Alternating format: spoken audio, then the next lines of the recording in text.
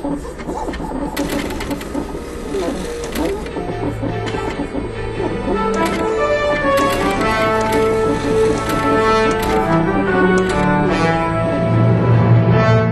leadership stands for Together Everyone Achieves More.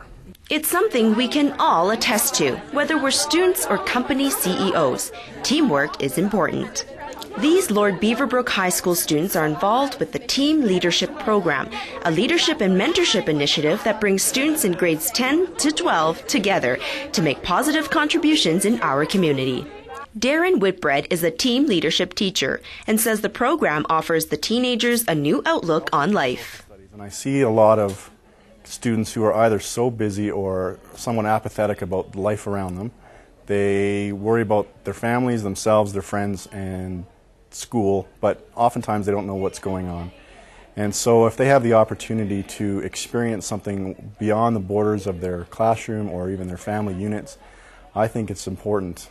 Every year, Team Leadership organizes the Head for a Cure Shave Your Head for Cancer event to raise money for the Canadian Cancer Society. And through their Health in Perspective program, they put on plays for elementary students to teach them about risks of substance abuse. These are just a couple of examples of the projects Team Leadership is working on throughout the year.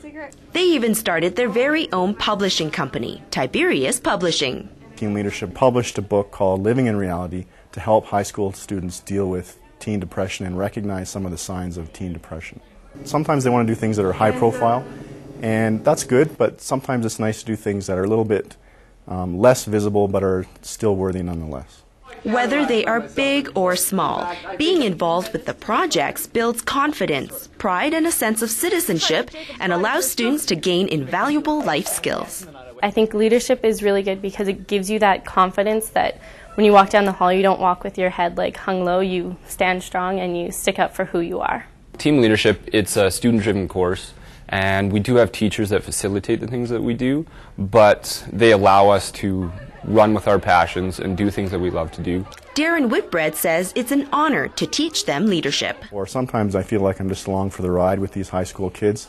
They have a lot of passion, and I sometimes wish there was more than just 100 kids involved in the school. It's a small percentage of the school. But that small group will continue to make big differences in our community.